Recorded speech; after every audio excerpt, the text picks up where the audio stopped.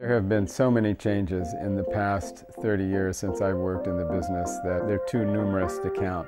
But probably the biggest one has been the increase of social media. We come from a history of humanity that is all about communication between two people. And then we go to a broadcast communication style for the last 150 years. Once the public was allowed to communicate back with us and this two-way dialogue was reestablished, I think it was a game changer for not just the journalism industry, but PR, marketing, across every industry and all sectors and categories. Who isn't involved in kind of the digital aspects of virtually everything that they do? So, I mean, if there's any one change, it's just the going from the unusual to the ubiquity of digital and its impact, not just on communications, but on business overall. If we look at these social media influencers and their ability to publish and amplify content to large audience segments, this is a paradigm shift in how we do business. Today, social media influencers are the new royalty.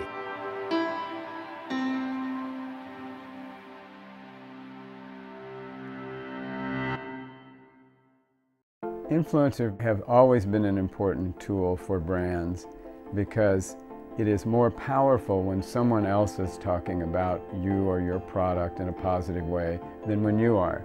It gives you this third-party credibility. It's sort of an endorsement. It used to be that the main influencers we dealt with in public relations were media. The conversation used to be about 5-10 years ago, what magazine covers do you have? What magazine covers do you have? That was the thing.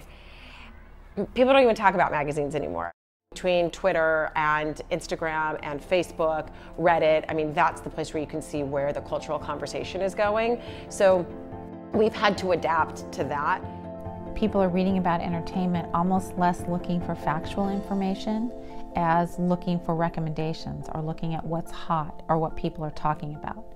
Because not only do they want to have their time sort of mitigated by only paying attention to the things that are hot or people are talking about, they also want to be part of the conversation.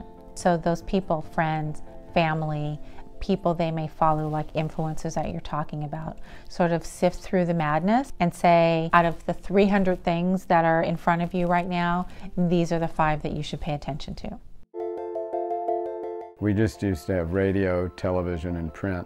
And now you have dozens of social channels that are ways to reach people and also have conversations with them. So that's changed the whole dynamic of our business.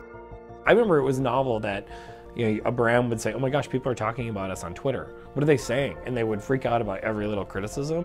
That really grew an awareness of the power of it on a slightly negative standpoint, but then there was a growing awareness that, oh, we could influence that conversation, or we could learn from those valid criticisms and improve our products and build a better relationship by being good listeners and hearing from our customers. Companies in the last several years have seen an opportunity to become much more aggressive about self-publishing. So companies are much more in the business of content creation and syndication. The attitude is, if we don't tell our story, who will? Technology, social channels, platforms, and so forth kind of provide a way in which they can do that. So, virtually every company today sees themselves as a publisher of one sort or another. It's interesting what some of these large brands are doing now around content marketing. If you look at Marriott and their creation of their content studio, they're putting a flag in the ground and saying, look, we are a media company. Having said that, the impact of that publishing and the impact of that syndication is still directly linked to how effective they are at getting influencers to embrace that content and share that content. About 85% of consumers want more of a humanized, two-way communication type of relationship with their companies on social and digital, but only about 20% believe that that's actually happening. The way they used to create content was in a vacuum, one-way communications. They used to think about what's the new product, what's the initiative that we really need to get there. Let's create one picture or one video, and we'll put it out across Facebook, Twitter, Instagram, YouTube. Now, each platform has a different type of person that follows that. Those are different types of content and different types of people. Consumers are very savvy, right? especially younger, as you get to the millennials. Millennials are savvy. They understand what you're trying to, don't try to sell me this, don't try to push me this, and you can immediately see that. And when this connection is not organic, you immediately switch the channel. You immediately press stop on your browser player because you understand that it's not honest. The challenge is to find these content pieces that are, one, obviously connected to a certain extent to the brand, but also connected to the consumer in an emotional level. In order to do that, you need to really work with people who are part of that group, bringing in what we call now influencers. I would say the first time I really noticed the power of influencers rising was when I was working at Google, and I was helping launch Google+. And at first our primary focus was to identify celebrities. As we were working with celebrities, we actually realized that there was these other communities of people who had followings that were just as big, if not bigger, and maybe their numbers weren't as big, but the engagement was a lot bigger. So the power that those influencers had, in a lot of ways, was actually more impactful than the power we saw the celebrities having. How's it going, bros? My name's PewDiePie. If you're on the internet and you want to find out something, we all pretty much go to Google. So I'm going to do, inspired by my girlfriend, Google myself. So I'm going to type, is PewDiePie, and then we get... There are people who exist outside of that traditional power structure and traditional ways of getting their voice across. So maybe they blog, but they're not a journalist, but still have a significant following and a significant number of people that are listening to them. We've been influencing behavior one person to another forever, but digital and social media have allowed us for that to scale. That scale is unprecedented, that an individual who may or may not be of a post of authority or be famous or have their television show or be a big personality of some kind, they can earn an audience over time and be an influencer from their living room, from their computer. People often ask me, why don't I reply to negative comments? And that's because I only have two sides. I really see influencers as the sort of real embodiment of the social media revolution. For social media, we've seen tremendous changes from 2000 through 2017. First, in the late 1990s and early 2000s, the introduction of blogging platforms. We moved from there to sites like YouTube that came along in 2005, which was very transformative in how we publish and consume video content. After 2005, we saw Facebook opening to the public. It was no longer only for university students, but became open to the public in 2006. That was the same year that Twitter also launched, and was this sort of odd little platform that had 140 characters on it. 2010, Instagram launched itself. 2011 was the beginning of Snapchat that came along. Facebook then bought Instagram in 2012. Twitter bought the Vine platform in 2012. Tremendous changes in growth here. If I had told you in 2004 or 2005 that your MySpace page, your fabulously bedazzled MySpace page, was no longer going to exist in a couple years, most people wouldn't have believed me. But the fact of the matter is, social media, the social web, has changed tremendously in the last 15 years. It's dynamic and changing. It doesn't stand still. Social media in general and YouTube specifically, and really all the platforms that have become famous at this point really didn't start as commerce-based societies. And today we're bringing you the winners who, according to Forbes, are making bank this year. YouTube started in 2005 just to tackle a technological problem at that time, which was the difficulties in transfer video. It had no intention to become a video destination. It had no intention to become an entertainment destination. Ladies and gentlemen, let me tell you about that vlog life. 100 days of me recording my life and getting to... There was a point in time, and I'm very happy to say that I was part of it. And it was around 2010, 2011 when, once we figured out the intellectual property protection system, and we made pieces with everyone that produces intellectual property, that's when we started to understand that we had people at the platform creating content and aggregating a very large audience around their content.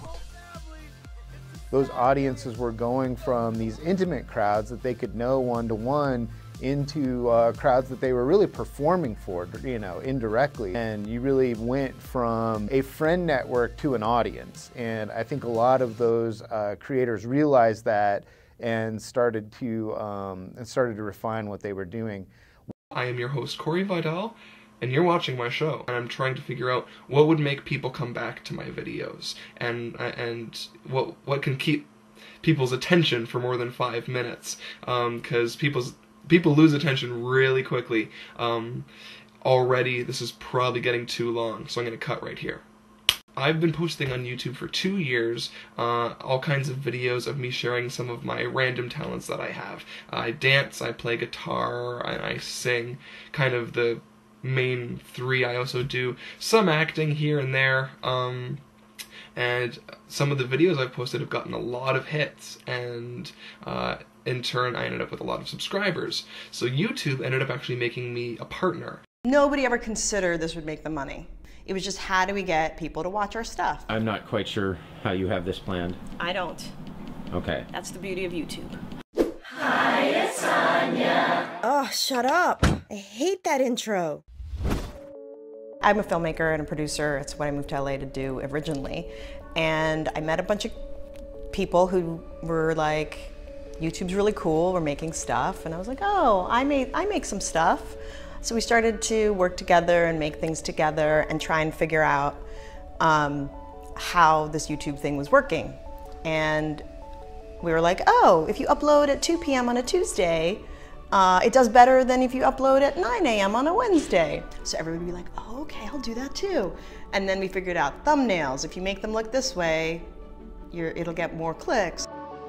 So we were kind of figuring out how the whole thing worked, and so I became part of that community. Hey Tanya, the space. Slowly, it started to grow, and that initial group of people became the first YouTube millionaires. I think most of them are still around, still millionaires. It happened because we were the very first platform that empowered people. For the very, very first time, we're giving people the ability to broadcast themselves. Hey, welcome to Shay Loss, the weight loss vlog where you're not fat. We're not picking the winners. The audience is picking the winners. So I think because we were the very first platform to empower people, we got this massive amount of young storytellers, many of them extremely knowledgeable, extremely talented, telling their stories to the world. I decided to put up a song of my daughter and I singing, and by accident, it was all by accident, it ended up going viral on YouTube.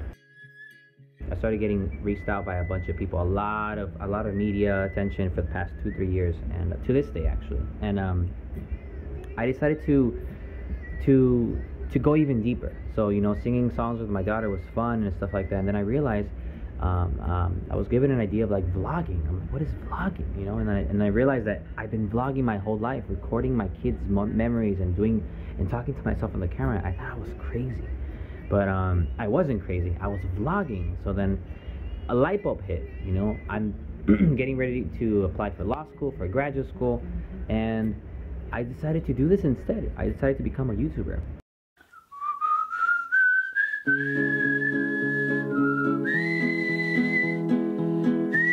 And just share my life to the world, focusing on family, community, art, and music, and really talking about things that matter to me, like immigration and everything I just said, and things that I care about. I really do care about this, and I really want to share this to the world, so I decided to do it out of fun and like really inspire people.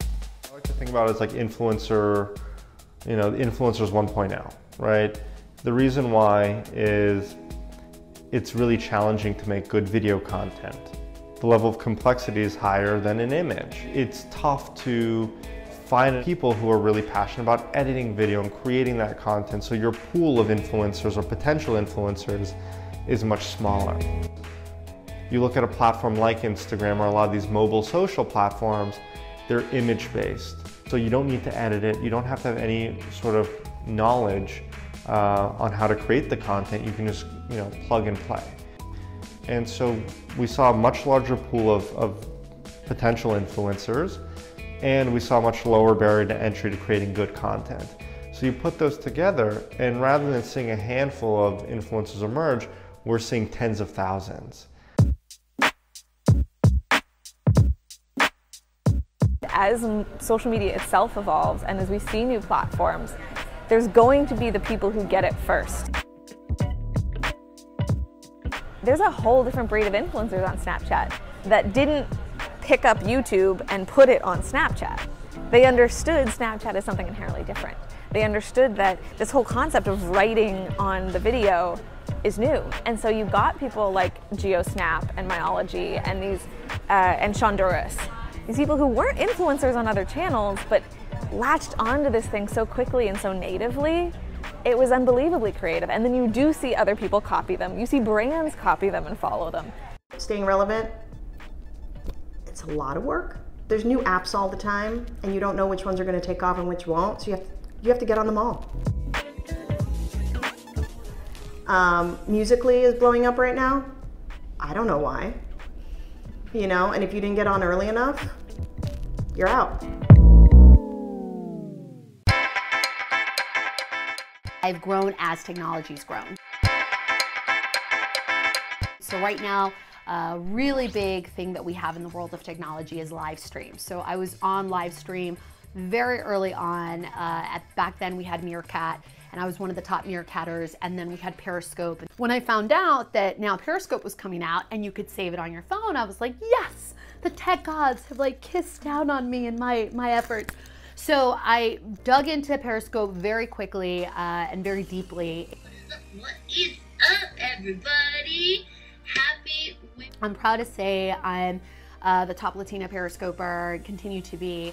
I'm actually nominated for a Shorty Award this year for Periscoper of the Year.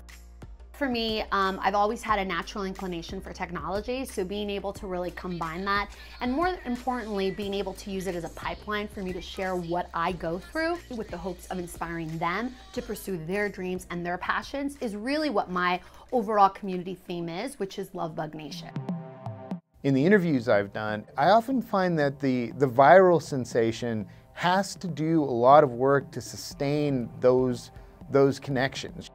And you'll see that sometimes. You'll see somebody who goes viral and becomes sort of culturally famous for a moment in digital space, either through a newscast that ends up on YouTube and blows up, or one picture that everybody starts sharing all over the place, and then we find out who that person really is in the world and they become influential. The internet was buzzing, wondering just who this cashier cutie might be. I went from 114 followers on Twitter to 350,000 in one night. 24 hours ago, no one... I was just like a normal cashier at Target, and then some girl took a picture of me, and I never saw her take a picture of me, but there was a group of girls that would come in and take pictures of me every once in a while. I would notice it sometimes, but this one I didn't. My manager came up to me one day, it was on a Sunday, I remember.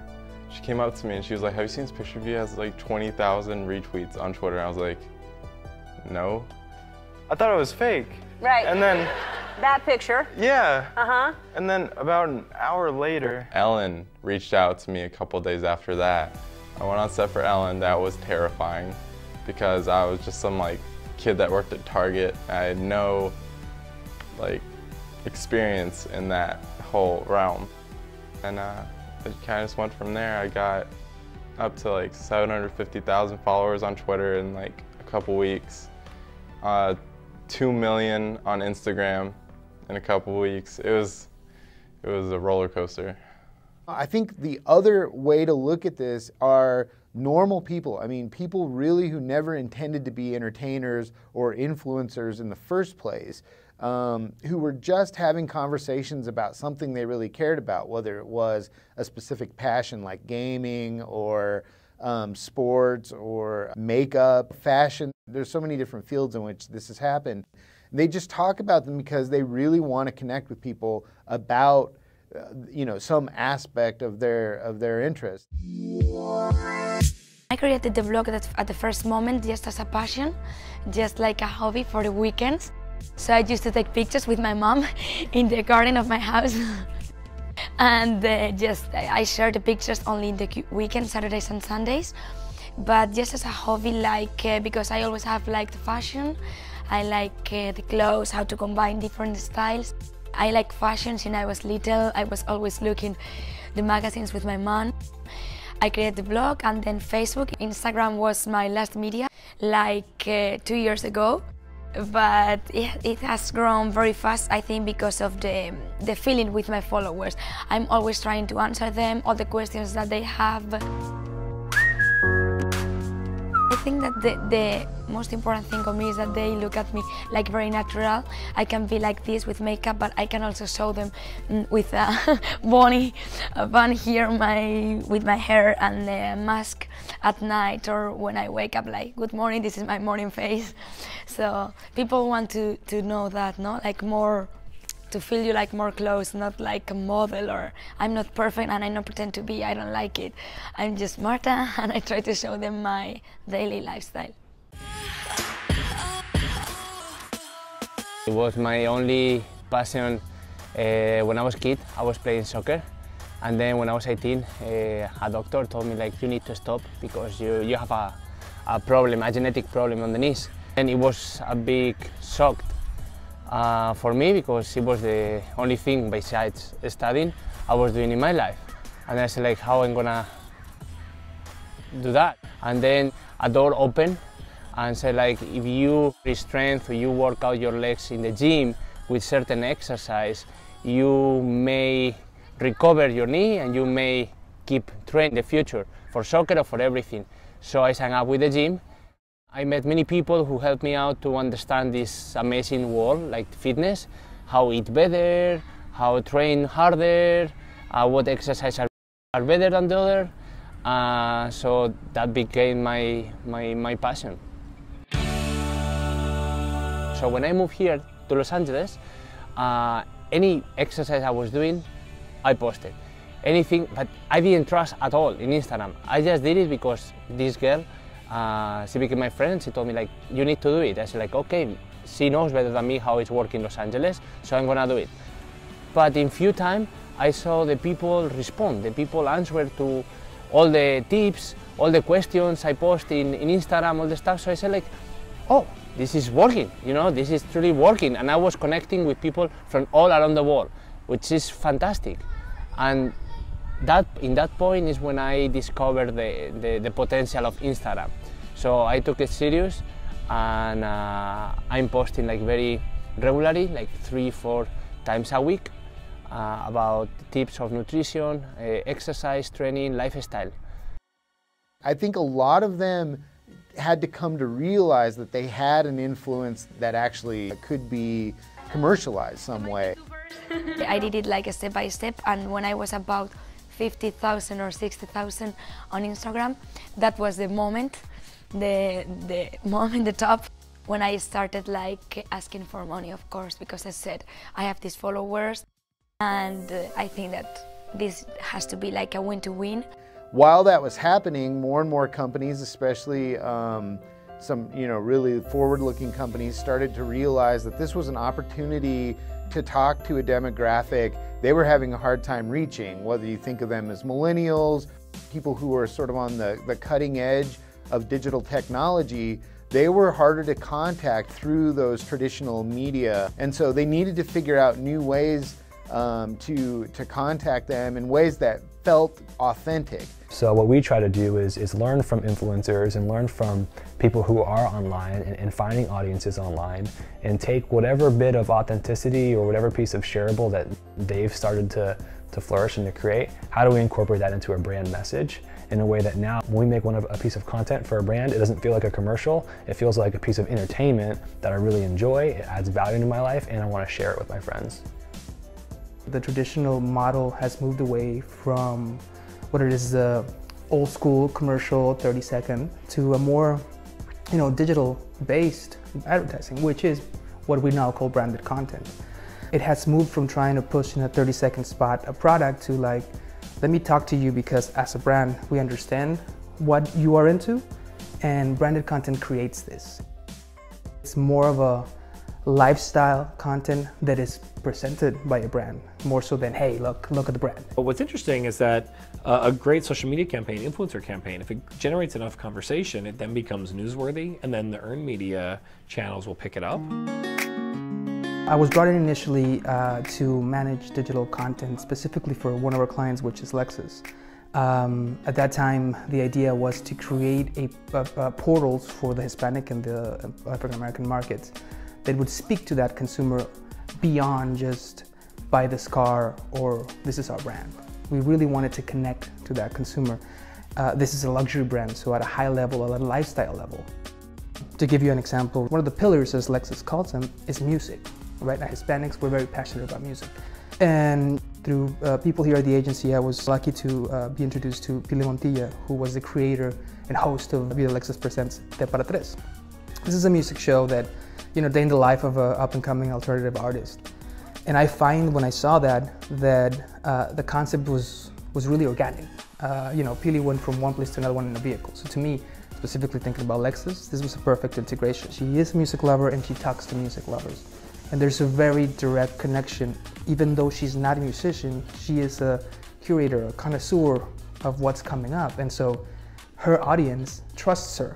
I've been very lucky to work with really high-end brands like Heineken, Starbucks, Lexus, and I've been very lucky to work with them because I think that their brand and my brand as Pili Montilla really go well together, and that's why it works. That's why it's like, okay, these are successful campaigns. Contundentes y creativos del momento.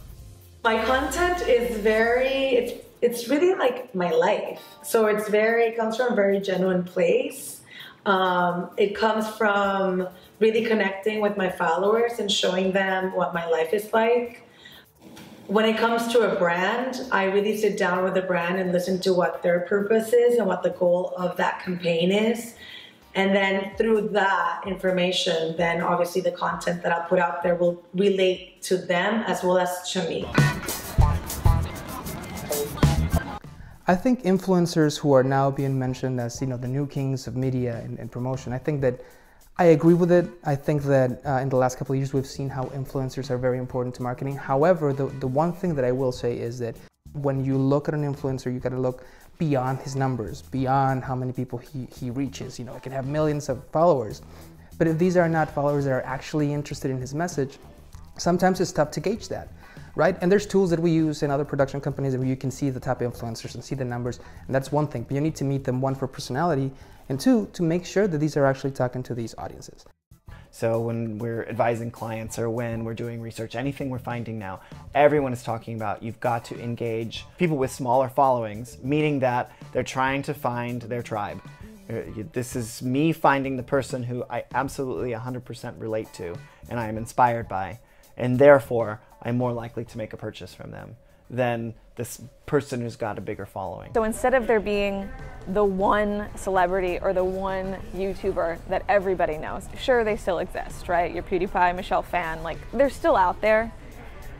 But what's more interesting to me, and I think more indicative of what's new about influencers and online spaces in general, is that within certain niche communities and niche interests, you have those kings.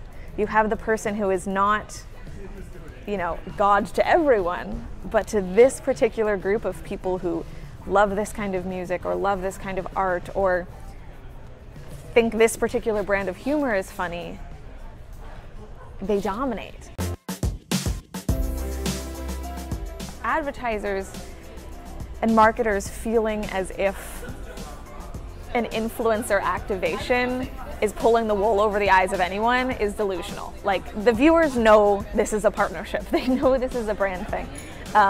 So I think using the word authenticity, people often think oh, it doesn't look like an ad. No, consumers know that they're being paid for this or they're getting something from it. The FTC requirements have made it extremely clear that you have to basically beat people over the head with the fact that this is a partnership. The language that the FTC uses that requires influencers to disclose that they have a relationship of some kind with the brand they're talking about, it has to be clear and conspicuous. The rule is basically that if your grandma in Iowa can't tell that this is an ad, you need to be more obvious about it. Like, it's a very low standard. So when we think about authenticity, it's not about fooling the customer, the consumer. It's about it feeling like there's still validity in what the influencer is saying. It's kind of twofold. Number one is the content they are producing, their point of view on life. You know, what is their personal story? Is this a product they would, or brand they would actually use or be open to? Or if not, is there a damn good, super creative reason why, and we're intentionally disrupting it? You should never try to deceive the consumer. What we see is there's nothing wrong with partnering with a brand, right? People understand the same way a television network has commercials, right? Or a TV show has product placement. It's the same thing. But the way I like to look at it, it's almost like through the analogy of a professional surfer. You never look at a professional surfer and say, oh, you're being sponsored by Red Bull, that's so bad, right? Or you're being sponsored by Channel Islands, that's so bad. You always look at it and say like, wow, that's awesome. You're partnering with a brand that you really like, that you're associating yourself with, and so it's often a win-win. Because I'm very true to who I am and very true to that message, most brands know when they reach out to me, it definitely has to be not just a win for them, but for me, the thing that I'm always thinking about is how is this win going to be a win for my community? If I take care of my community and I also take care of the client, I know it'll be a win for me in the end. And if it's a great match, as I said, and it really meets a certain amount of criteria, then I'm in. Discovering that I could make money out of all this and like really, wow, it was insane. It was insane. It's like, what? Like you could just be yourself and get paid for it? What? That's cool. So I decided to keep going, just keep going and keep going and being myself and trying to be myself and find myself, because these past 6 years, 7 years, I really learned to discover me as a person and as an entertainer, as a father, as a YouTuber, as an influencer, a power Latino. I started attending conferences. I started speaking at schools. I started getting to know other people. I started, doing more on Facebook, on Instagram, and on Twitter, and really connecting with people and trying my best to really inspire families, kids, fathers, mothers, to remember that it's okay to be a dad. It's okay to have fun. It's okay to be yourself and to not follow trends, to not do what others do, but do you. Primary reason for success for influencers is trust.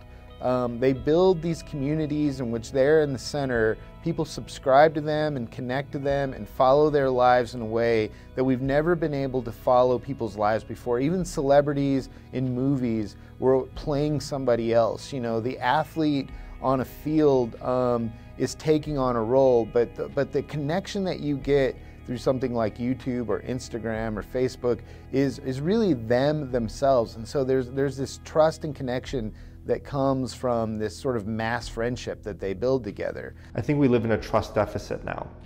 So we have so much information, we don't know how to process it. And so what we look for is trust, and what we trust is people. And so we look at reviews to decide what movies we're going to download. We look at reviews to decide what restaurants we're going to eat at. We look at recommendations for which cars we're going to buy. So we really look to people to make almost every decision in our life. And so influencers are just one part of that. Influencers have the level of engagement they have with their audience because there's a sense of friendship. How's it going, everyone? PewDiePie here. PewDiePie! Welcome to my very first non-gameplay video. Oftentimes, influencers start out just like any of us, where there's just a kid putting a camera on in their bedroom and just giving it a shot. And I think people really relate to that because they feel like, oh, that could be me. That could be my best friend, that could be my neighbor. The power of influencers is that they have this direct connection with their fans. The fans have been watching them who knows for how long. And they trust what they say, and they follow what their suggestions are. They have to be a little careful with that power. Well, we're always looking for what's happening next and trying to be aware of that. And we partner with lots of outside companies to help us be on the cutting edge. Whole companies have grown up in this space now, who are intermediaries between brands and influencers. I'm 26 years old. I think I made it to the Forbes 30 Under 30 list just because a lot of the traction we're getting in the space. We have a few awards and accolades from previous work we've done. And I think as well, the influencer marketing space is a very young space and has a lot of opportunity for young entrepreneurs to step up. Influencer is probably one of the most talked about words in marketing today. It started at a really low price point in 2010 and has been increasingly growing due to marketers and brands just seeing the value in it. And it's becoming more analytical in today's day and age to where brands are a little bit more savvy, and influencers are also just as savvy as well because they're receiving deals left and right from different types of brands. I think in terms of if there's a bubble, I wouldn't consider it a bubble. I think the market will always work itself out, and there will always be a need for influencers. I think eventually there's going to be a point where there's more of a standard protocol instead of it being the wild, wild west. At this point, there's no exact science to it,